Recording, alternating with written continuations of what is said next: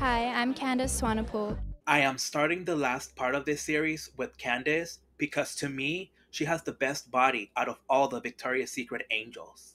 Yeah, I box. I have a trainer, so I work out a lot. I have to for Victoria's Secret. But yeah, so Fashion Week's a different story. If you know a fun fact about her, please tell me. She has a risky side to her. If I was in a movie, I would be in an action movie, definitely. I would want to be like, vixen, powerful, guns, give me the whole lot. Her beauty is made up of a broad forehead and oval-shaped face, with a smooth jawline ending in a defined chin. Because of her blue, small almond-shaped eyes and high cheekbones, she almost has like a feline stare. Not to mention her thick cupid bow lips. She enjoys her career. I love my job. There's a specific energy to walking the runway and enjoying the music and everything, so yeah. Some of my favorite campaigns she has done are for Swarovski, Versace, Tom Ford, and Brian Atwood. Hello, my name is Ginta, and actually we are very late for Miranda show, so we get around. Ginta Lapina is from Latvia. She became a model by coincidence. To be honest, I never wanted to be a model. It wasn't my dream at all. Till one day, my mother agent came up to me on the street, and he asked me if I want to try. And first I said no. Then he was calling me and asking me, so I was like, okay, I'm just gonna do a couple pictures. And then I was like, you know what? Actually, I like it.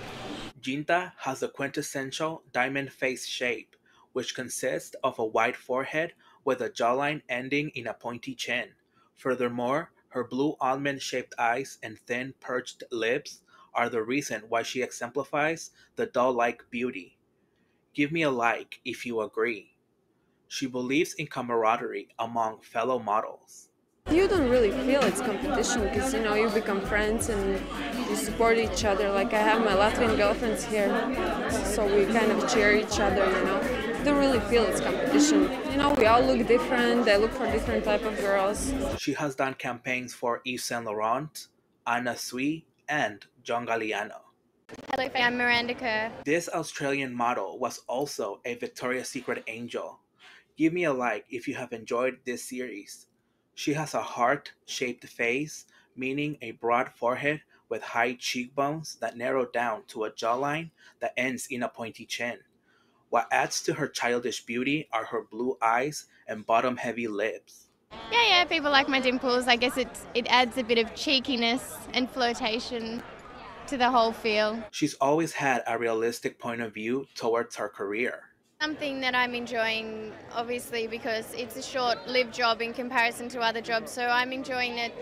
And for now, and one day it will pass, and then I've got so many other things that I want to do with my life. But for now, it's great. Her face has been featured in countless fashion magazine covers from around the world.